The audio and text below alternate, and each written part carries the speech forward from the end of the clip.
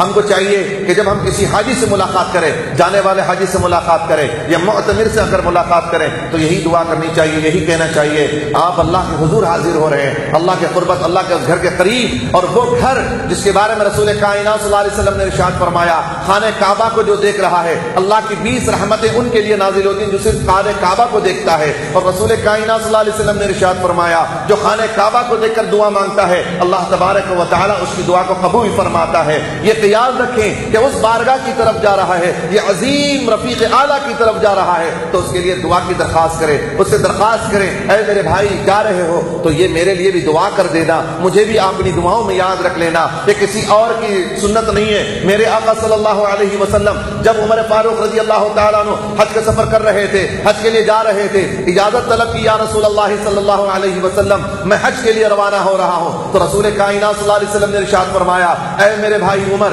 میرے لیے بھی دعا کر دینا اللہ کے حضور۔ یہ تعلیم امت کے لیے ہے، رسول کریم صلی اللہ علیہ وسلم کو کسی کی دعا کی ضرورت نہیں ہے، رسول کسی کے طفیلی نہیں ہے، کائنات رسول کا طفیل ہے،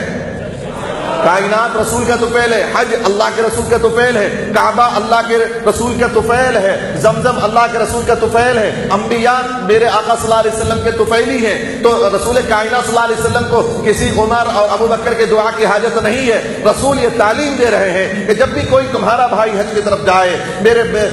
رب کی رفیق اعلیٰ کی طرف جو ہے اگر کوئی سفر کرے کہہ دینا کہ میرے لیے بھی دعا کریں، یہ سوچ کے کرنا ڈبل ثواب ہو جائے گا کہ میرے آقا نے یہ سنت بتائی ہے، میں بھی اس سے عرض کروں کہ میرے لیے بھی دعا کرنا۔ جب بھی دعا اکڑنا نہیں، کسی کو کہتے ہوئے شرمانا نہیں کہ تم حج کے لیے جا رہے ہو، تم حج کے لیے جا رہے ہو میرے لیے دعا کر دینا۔ اب کبھی بعض حضرات ایسا ہوتا ہے کہ کچھ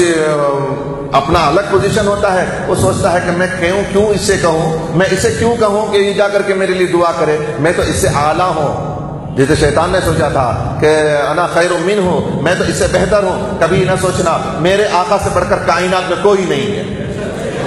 بعدس خدا بزرگ تو ہی قصہ مختصر، بعدس خدا بزرگ تو ہی قصہ مختصر۔ یہ کائنات میں رب کے بعد جس کا مقام ہے وہ تعلیم دے رہے ہیں کہ جب میرا عمر جائے تو دعا کی درخواست کر رہے ہیں، جب جاؤ رب کریم کی بارگاہ میں، جب خانہ کعبہ کو دیکھو تو میرے لیے بھی دعا کرو۔ تو ہمارے لیے ہمارے آقا صلی اللہ علیہ وسلم کی سنت ہے کہ ہم دعا کی درخواست کریں کہ جب خانہ کعبہ میں جائیں، جب آپ دعا مانگیں تو ہمیں بھی یاد رکھ لیں۔ اور ضروری ہے جو حجاج کرام جا رہے ہیں ان کے لیے بھی یہ لازم ہے، اور وہاں جانے کے بعد جو لوگوں نے دعاؤں کی درخواست کی ہے ان کو جو ہے یاد کریں، ان کے لیے بھی وہاں پر دعا کریں۔ یہاں سے